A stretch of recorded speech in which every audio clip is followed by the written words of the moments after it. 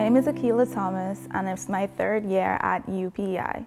I'm studying Applied Communication, Leadership, and Culture with a minor in biology. So as a requirement for Intro to Leadership Studies, we had to complete a service learning project where we had to volunteer at a certain organization. And I chose Canadian Red Cross Friendly Calls program to do my service learning project.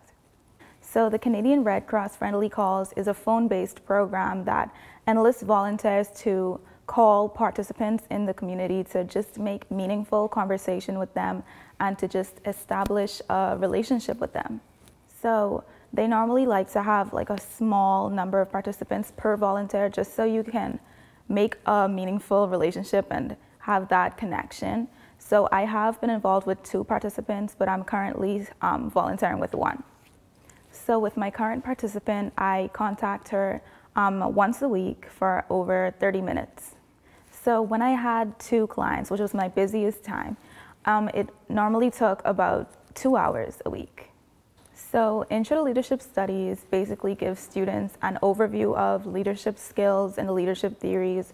It provides them with skills that they can take into the workplace or into the greater community. So most of the participants in the Canadian Friendly Calls program, they are elderly, and some of them have mobility issues, loneliness, and that's part of the purpose of the Friendly Calls program.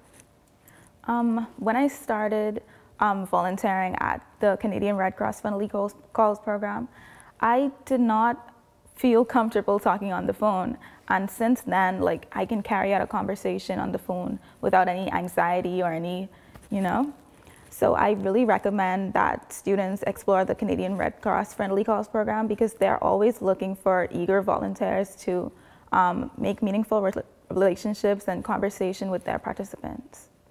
The service learning project, it gives you an opportunity to learn leadership skills that you can take into your future careers, really any field that you want to go in. So it's very valuable.